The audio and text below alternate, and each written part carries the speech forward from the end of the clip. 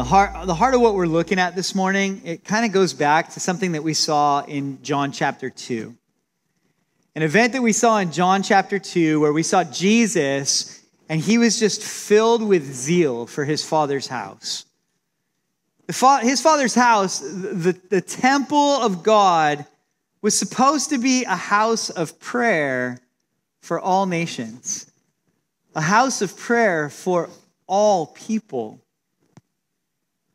But it was a place where the religious authorities of the day, where they didn't value all people. They only valued some people.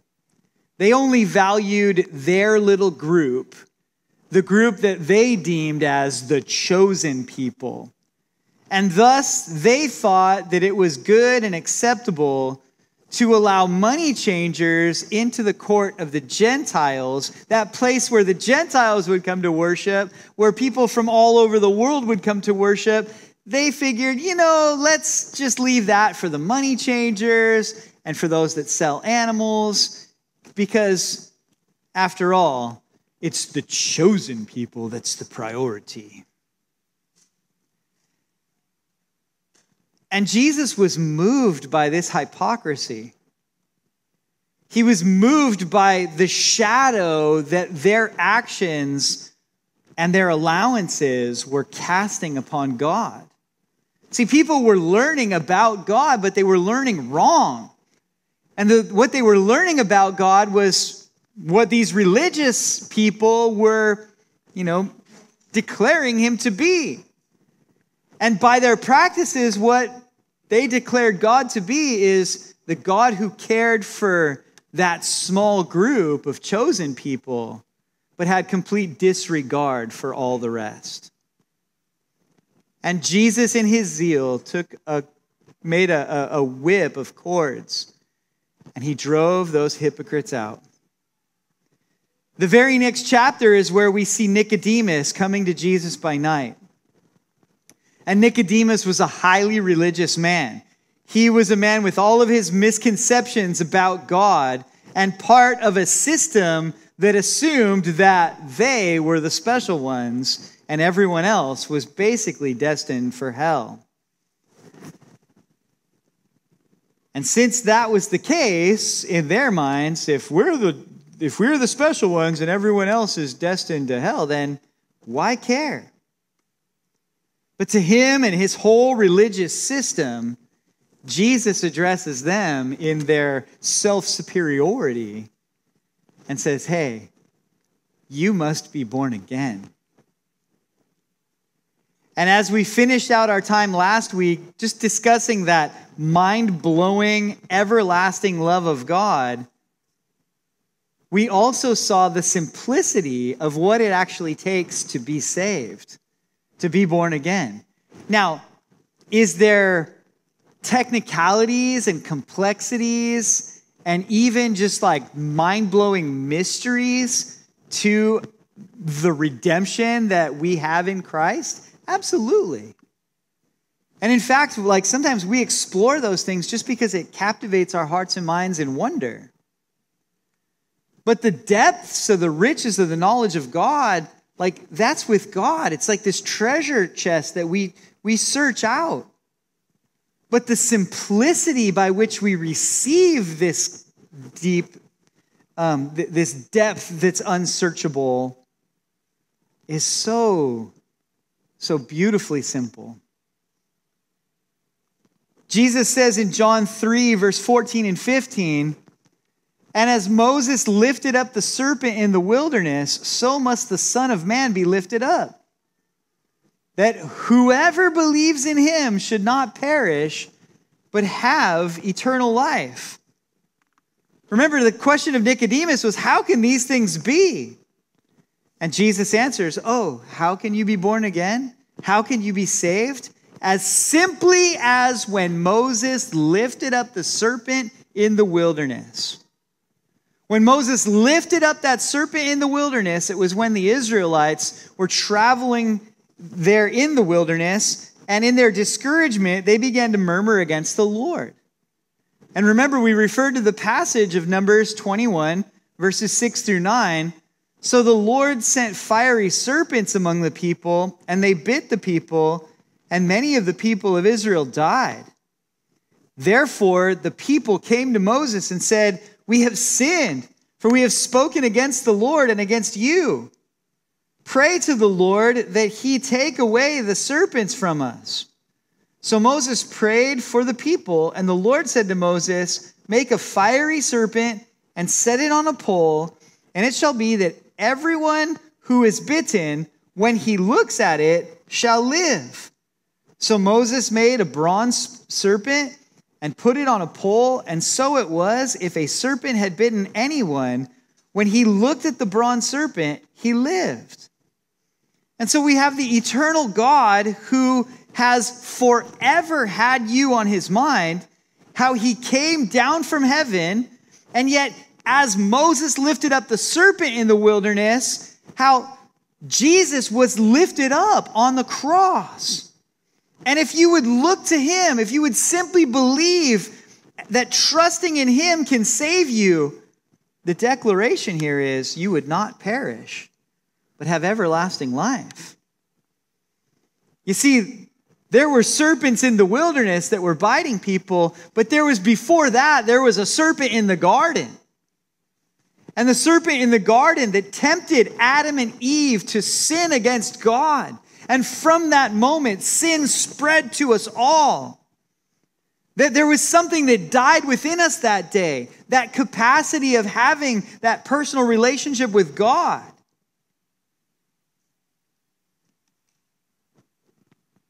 And that if we would just look to Jesus, that we would be saved. Now, in this conversation, Jesus is presenting these two very different ways of life.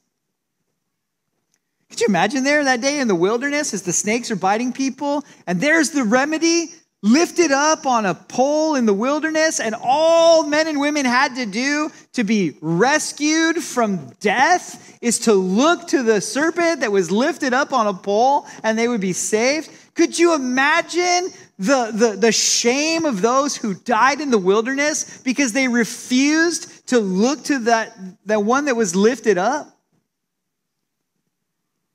And so now Christ is presenting to us these two radically different ways of life. On the one hand, there's a belief that results in rescue and truly living, like eternal life, everlasting life, and life more abundantly.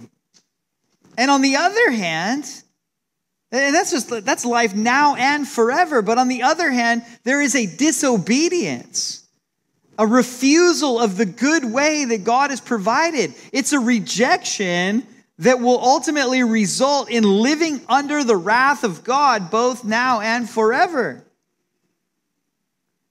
So there's a problem with us, a problem with life. And that basic problem is like, why is it that have you noticed that doing wrong just seems to be so easy? Doing wrong is so easy, and yet doing the right thing and living the right way, it seems to be so hard. Where doing wrong is easy and doing right is hard, and then people begin to question the goodness of God. Like, why did he make it so hard to do good and to be good, and yet it's so easy to be bad? Why did God make it that way? And then on top of that, then why would God punish us for something that he made so hard? Like, what kind of mean and cruel God is that? That this God would make doing right so hard, and then he'd punish us for not doing what he made so difficult in the first place. Now, let me just say a little side note. It's not God's fault, by the way, that you and I have this magnetic draw within us towards sin. I mean, that goes back to not the serpent in the wilderness, but the serpent in the garden. And from the time that Adam and Eve sinned, they were separated from God, and sin and death passed upon us all. And now the Bible declares, in Romans, that death itself reigns over us. We almost become the subjects and servants of this separation. But that's a whole nother study. I'm just talking about the way people would begin to think about God because of, making these deductions. But if you look at that idea of like, why would God make doing good so hard and yet doing bad so easy, and then he would judge us for not doing what's good? Wow, that sounds cruel. Or even to some, they would say, why would God make it to where it's impossible for us to do good and then still condemn us and judge us for not doing what he made impossible? That sounds cruel. But look here in John 3. We're not speaking of some cruel God. We're not talking about a God who makes it impossible to live for him and then condemns us for the way that he made us. We're not talking about some distant God who doesn't have concern for people. We aren't talking about some God who only has concern for a small group of people and then has disregard for the rest. That's not the kind of God that John 3:16 speaks of. And that's why it's such an important and foundational verse for us in our concept of who God is. Like if your concept of God is challenged by John 3:16, good. Let your concept of God be absolutely shook by John 3:16. Because this is the way that God has manifested himself blatantly and clearly in Christ. John 3:16 tells us this. It says, "For God so loved the world that he gave his only begotten Son, that whoever believes in him should not perish, but have everlasting life." Look at that. It's so simple. For God so loved the world that he gave his only begotten Son, that whoever believes in him should not perish, but have everlasting life. John 3:16 doesn't describe some hard, cruel God who is completely indifferent to our situation. He doesn't describe a God who is untouched by our sufferings.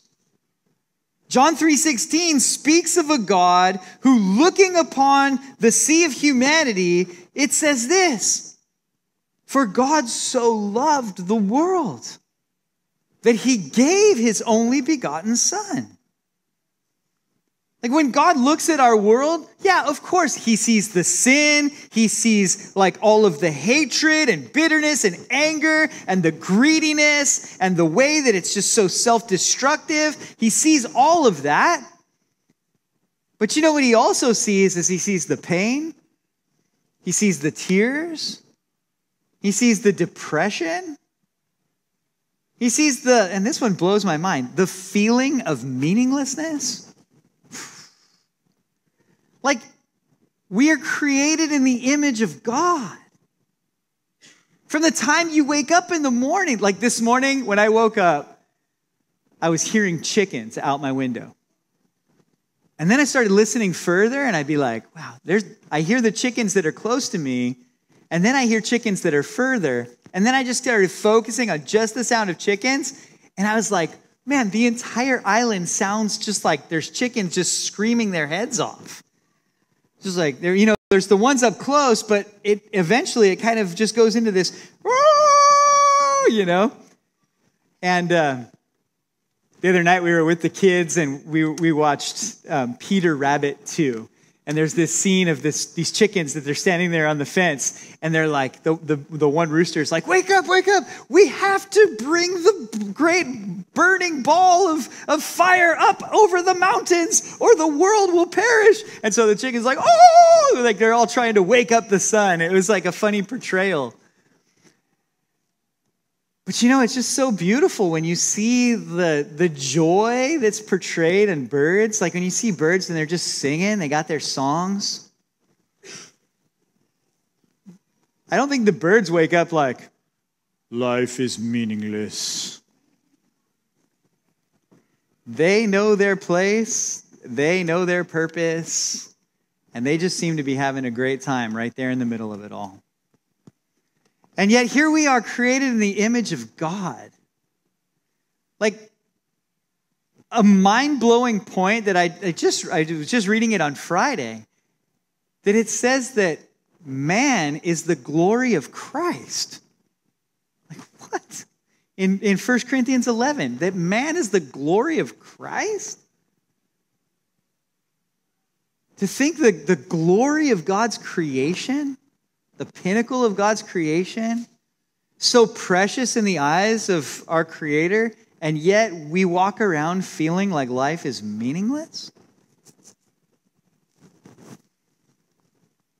What a tragedy. God sees that all of the sin and the hatred and the murder and the pain and the depression and the meaninglessness, the futility of it all, He sees that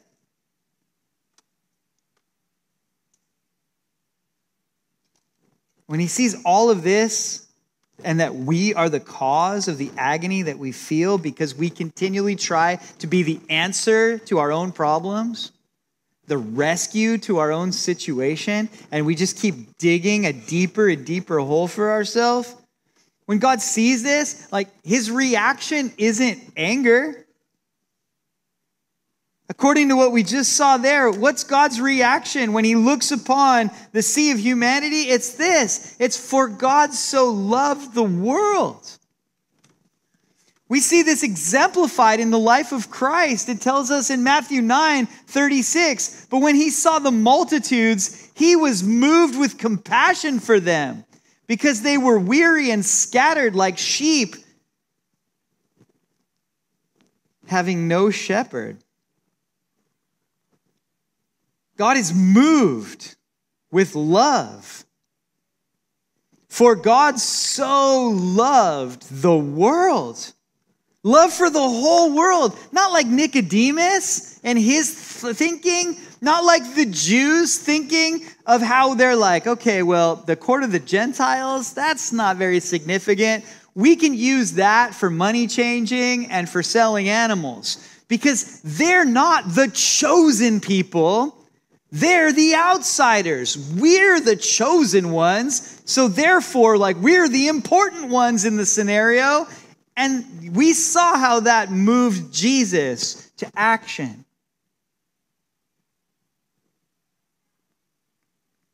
He's not just moved with compassion for this group or that group. God's love and compassion goes out to all. That's what this verse declares. For God so loved the world. All the way back to like the pronouncement by the angels to the shepherds there in the field by night.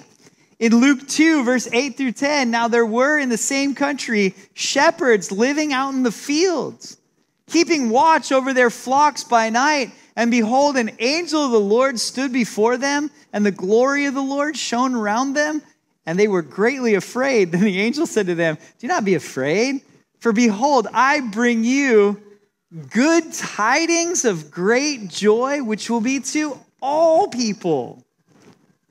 There's shepherds in the fields by night getting this revelation of who God is, who His heart is towards.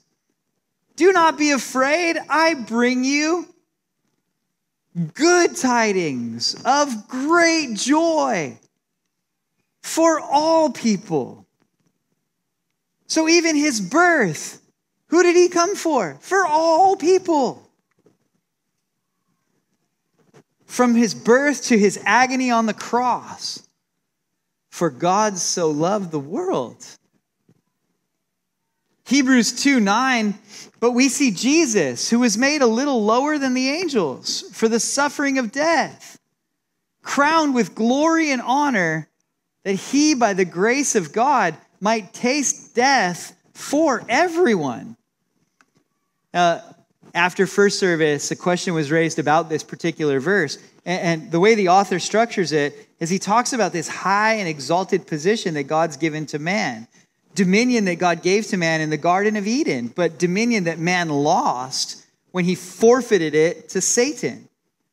And then from that, Psalm 8 mentions it, and then Hebrews 2 mentions it.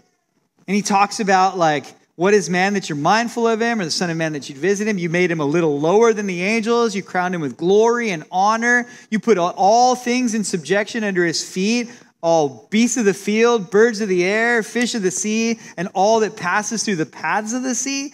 You put all things in subjection under him. And then the author of Hebrews says, but we don't see all things put under him. We don't see that. We don't see that because man forfeited that. Man gave it up. Where we're supposed to be reigning at life by the one, Christ Jesus, where we're supposed to be reigning in life, there's people that are absolute slaves to a simple sugar. Alcohol. Alcohol is just a type of sugar. And it's ruining lives, wrecking lives, ruling over people's lives. They're a complete slave to it.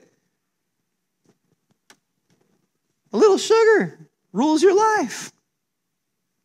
We're supposed to be ruling in life. We don't see all things put under him, but then the author says, but we see Jesus, who was made a little lower than the angels. Why? For the suffering of death. Crowned with glory and honor, that he, by the grace of God, might taste death for everyone. John tells us in 1 John 2:2, for he himself is the propitiation for our sins. And not for ours only, but also for the whole world.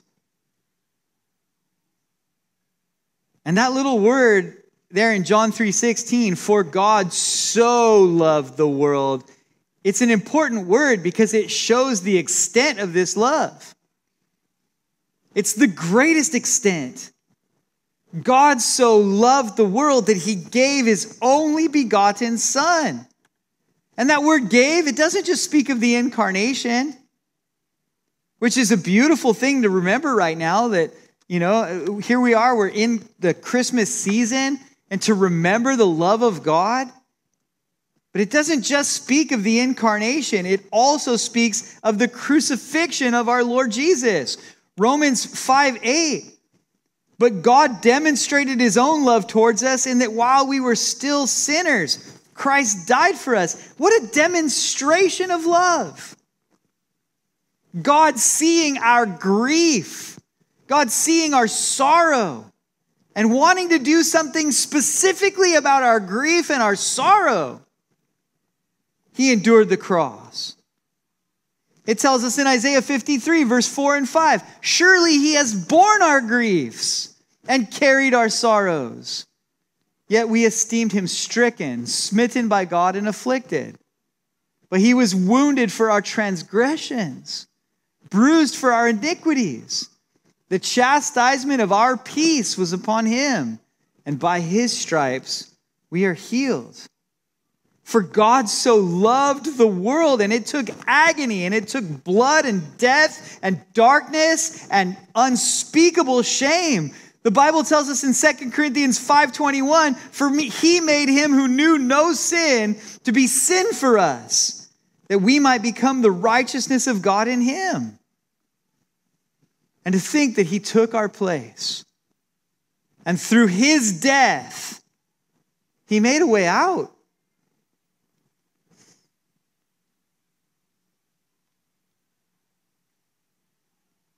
And that's why this is the gospel. I think of the old Christian rap song. It says, your birth, you hurt, then the hearse. That's the curse. But there's a loophole. And I love that, that's the progression, right? You birth, you hurts, then your hearse. And that's the curse. But there's a loophole. And this is the loophole. That God seeing our situation, God seeing our sin, our transgressions and our iniquities. And he bore them in his body on the tree. God seeing our griefs and our sorrows and him bearing them on his body on the tree. The chastisement of our peace was upon him. Our healing. He took our place.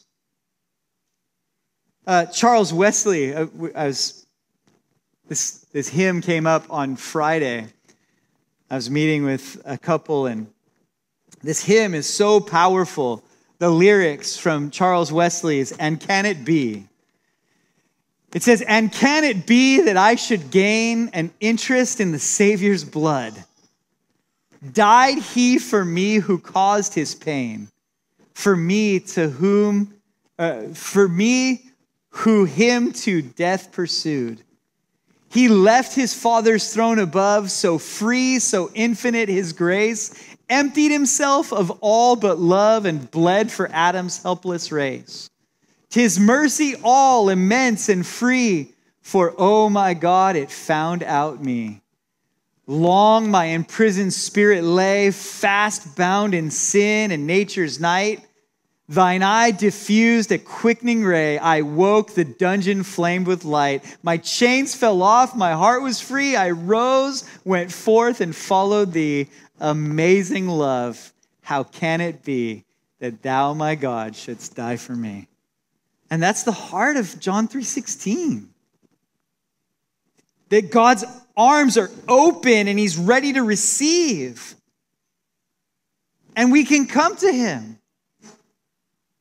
just as we are. We come looking to the one who was lifted up. We come believing. Like the story of the prodigal son, after the son remember he had wasted all of his father's inheritance. And while he's there trying to eat pig's food, he starts thinking back to what it was like in his father's house. He remembered his father's kindness to his own servants, how they have plenty to eat. And then he began to rehearse what he was going to say to his father. He's like, I'm going to go back. I'll go back to my father and I'll say to him, Father, I've sinned against heaven and against you, and I'm no longer worthy to be called your son. Just let me be your servant. So he has this whole speech planned on what he's going to say and how he's going to denounce his right to even be part of the family. And he's just going to beg for a job. And Luke 15:20, and he arose and came to his father. But when he was still a great way off, his father saw him and had compassion and ran and fell on his neck and kissed him. He didn't even get to rehearse his speech. His whole thing about how I've sinned against heaven and against you and I'm no longer worthy. He didn't even get to say any of that. The father saw him afar off and came running to him, fell on his neck and kissed him. The father in the story of the prodigal son is a picture of how God receives those who've strayed. What a welcome. Right. For God so loved the world. And can't forget the next verse. John 3:17. For God did not send his son into the world to condemn the world, but that the world through him might be saved. This verse, it actually gives us kind of a good rule of thumb on how we should go to communicate the gospel to the world around us. If God was going to send you to communicate the gospel, how's he going to do it? He's probably going to send you in a similar way that he sent his son. Not to die for their sins, but to certainly point to the one who came to die for the sins of the world. Now, watch this. When God sent his son to the world, it says, God sent not his son into the world to condemn the world. So our evangelism should be more like Jesus's. It shouldn't be going into the world and be like, ha ha, you wicked, vile individual. God sees how dirty you are and how hot your hell will be. Praise Jesus. Our message isn't one of condemnation. even to the shepherds in the field that night. They knew it was glad tidings of great joy for all people. We shouldn't be shaking our finger at them and pointing out how terrible they are and all the evil things that you are doing to yourself. It would be better if we came to them sensing their agony and their hurt, their inward sense of shame, the loneliness and misery and anguish that they're going through, all of the things that their sin has brought into their life and is wreaking havoc. I love the way Paul puts it in 2 Corinthians. That is, in 2 Corinthians 5:19, I have it in the ESV here. That is, in Christ, God was reconciling the world to himself, not counting their trespasses against them, and entrusting to us the message of reconciliation, not the message of condemnation. A message of reconciliation. And that's how we see Jesus ministering in the Gospels, right? They even brought accusation against him, like he is a friend of sinners. He finds himself hanging out with tax collectors and sinners, with the lowly and dirty ones. When he's dealing with open, blatant sinners, you don't even see him bringing a word of condemnation. You know who he brings the blazing words of condemnation to? Is the religious leaders who think that they're the special righteous ones and all the other ones are the dirty ones. He blasts them a bit. But like the woman caught in adultery, remember, Jesus said, well, okay, let him who is without sin among you cast the first stone. They wanted Jesus to throw rocks at her till she was dead. Caught in adultery. Jesus, throw rocks at her till she dies. Okay. Let him who's without sin among you cast the first stone. So there's only one worthy one there. There's only one who meets the job classification and qualifications. It's Jesus. But instead, he just begins to write on the sand. And we'll get into this when we get to John 8. But it says they all began to leave, from the oldest to the youngest. And then, when Jesus had raised himself up and saw no one but the woman, he said to her, "Woman, where are those accusers of yours? Has no one condemned you?" She said, "No one, Lord." Jesus said to her, "Neither do I condemn you. Go and sin no more." Then Jesus spoke to them again, saying, "I am the light of the world. He who follows me shall not walk in darkness, but have the light of life." Jesus is courteous. He doesn't attack her or blame her, or he says, "Nor do I condemn you." Now, let me just clarify something, though. That doesn't mean that God is suddenly well, God's okay with your sin. He accepts your sin. No. Everywhere in Scripture, if you read your Bible at all, you're going to find out that Jesus didn't come so that you can be okay with your sin. He came to set you free from your sin. The penalty of your sin, the power of your sin, and finally one day the presence of sin altogether. And I praise God for that rescue, right? But salvation is the rescue from the penalty of sin, and then the sanctification, that process of leaving your sin, of trusting the power of the Holy Spirit to have victory over sin, not to twist the message so that it makes it seem like God's okay with sin. That's something God will never be okay with. God cares about you. He doesn't want you to continue to invest your life in the things that are destroying you. That's why he told the woman, "Go and sin no more." Jesus came to free us from our sins, not to leave us in them. But you got to understand this. It's not your sins that's keeping you from coming to him.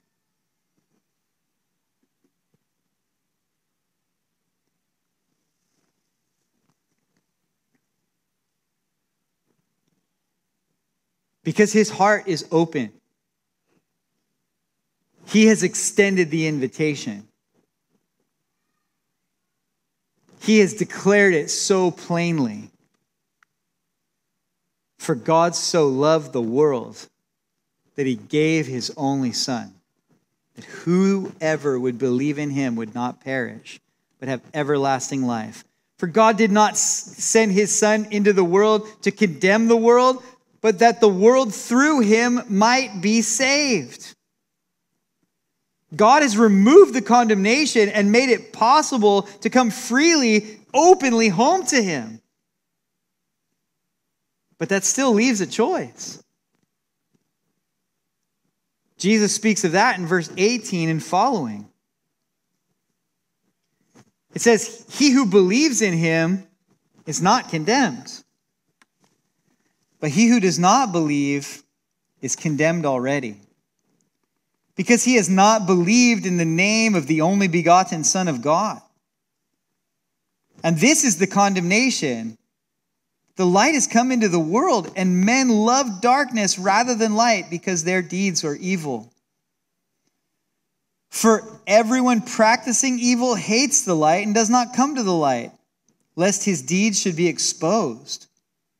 But he who does the truth comes to the light, that his deeds may be clearly seen, that they have been done in God. What is the condemnation? This is the condemnation, that they won't come to the light. Jesus didn't come to condemn you. He didn't need to condemn you. He didn't come to condemn the world. The world is already condemned. But the issue is, it's not so much the list of wrongs that you've done. You will be held accountable for every wicked deed done in the body, but that's not the big issue.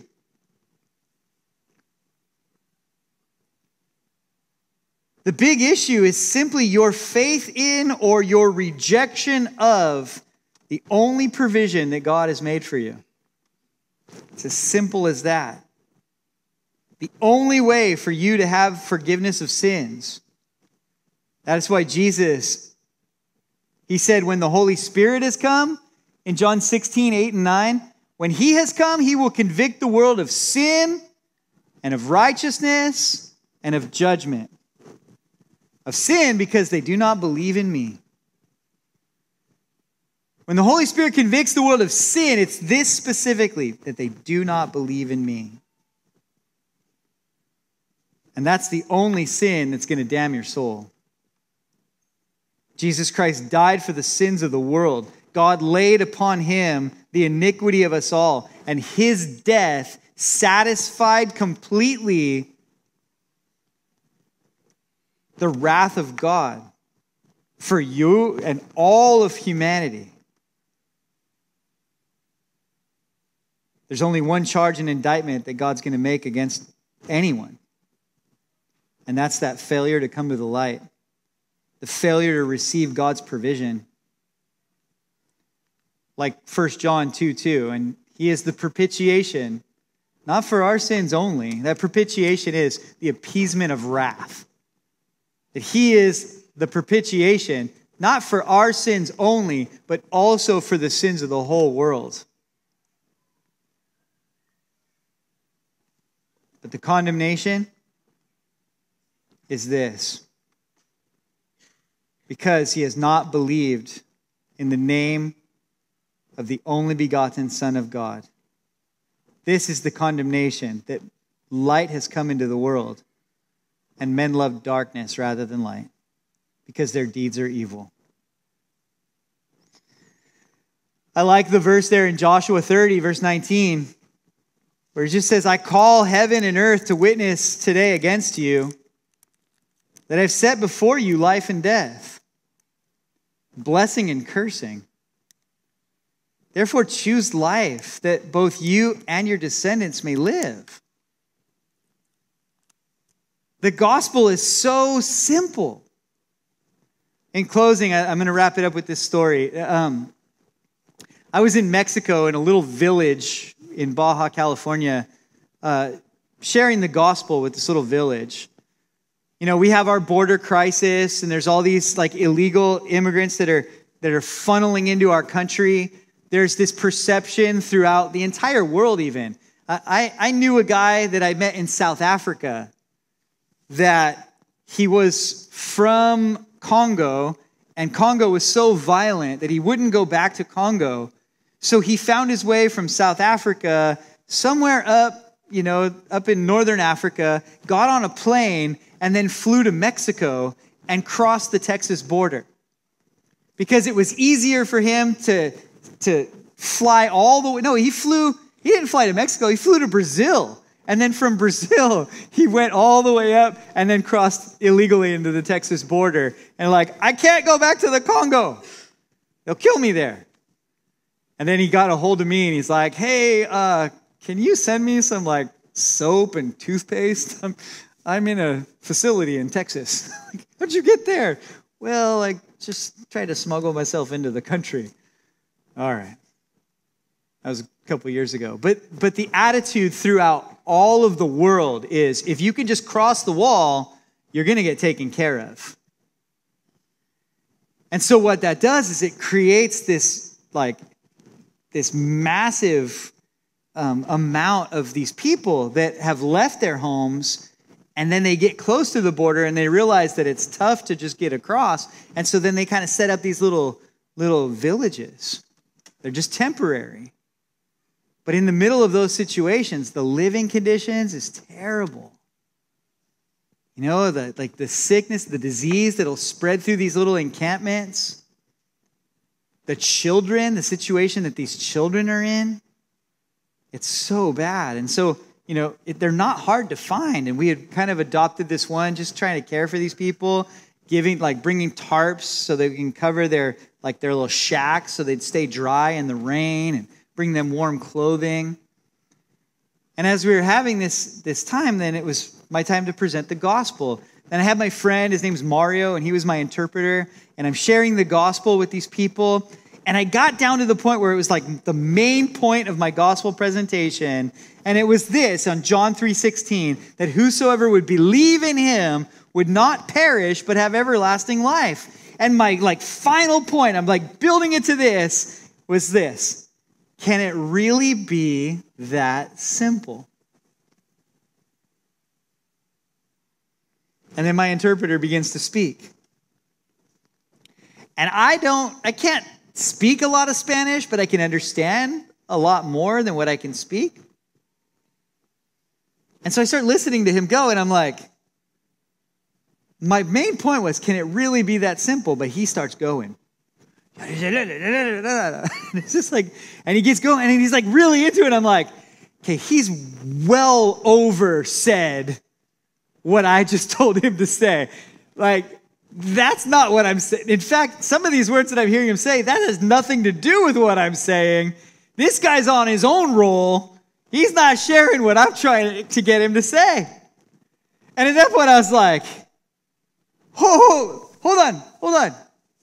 I think the word is espérate. Is that right? All right? I don't know. Anyway, and I'm like, Mario, I told you to tell them, can it really be that simple? That's not what you said, right? No. You tell them that I told you to say, can it really be that simple? And then you went on and started saying all this other stuff. Tell them that. So then now here he's saying, and he starts explaining. What he wanted to get to was to say, can it really be that simple? And then I went on and I said all of this extra stuff. I said, okay, now let's get back to it. And then right there, I used Mario as an illustration of how God has presented this plan of salvation to you, and it is so simple. It's simply that you would place your faith on the one who was lifted up, who bore in his body on the tree your grief, your sorrow, your sin, that you would simply believe in him. And yet, my friend here, meaning well, took that simple message and made it way more than what I had intended.